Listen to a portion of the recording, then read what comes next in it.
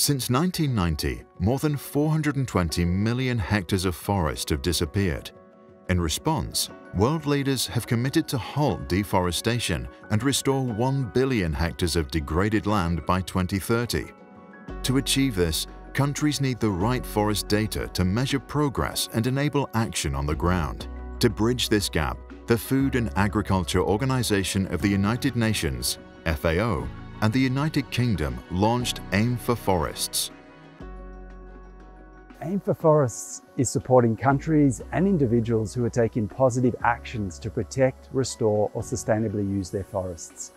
FAO is making available the latest innovations in forest monitoring to allow them to create their own data for action on the ground.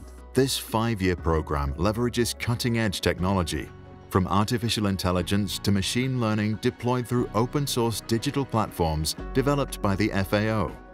Launched in 2023, AIM4Forests will support 20 countries, including Papua New Guinea, a country with 7% of the world's biodiversity and the world's third largest rainforest.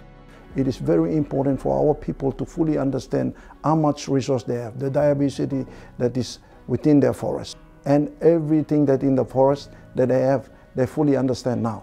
With the work that our team is out there with the FAO, which is making it easier for our country with the technology that they brought in. Crucially, AIM4Forests will ensure the participation of Indigenous peoples in forest monitoring.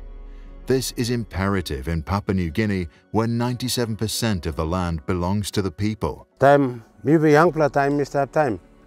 I'm just like a computer, time and a computer all in a caricam. Now I'm looking long time and past time blow me. Past time blow me, now the night mean sleep me talk. And past time blow me.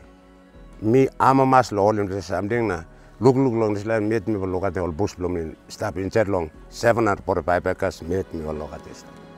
AIM4Forests shows that tradition and innovation must go hand in hand when it comes to saving our forests. While Indigenous peoples comprise just 5% of our population, they steward 25% of the Earth's land.